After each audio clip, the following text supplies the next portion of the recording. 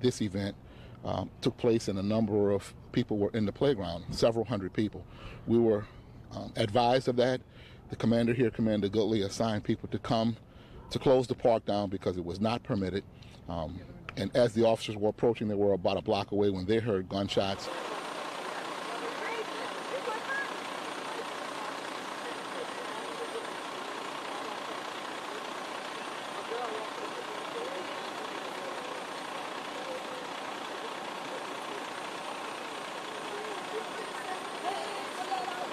There was multiple scene locations.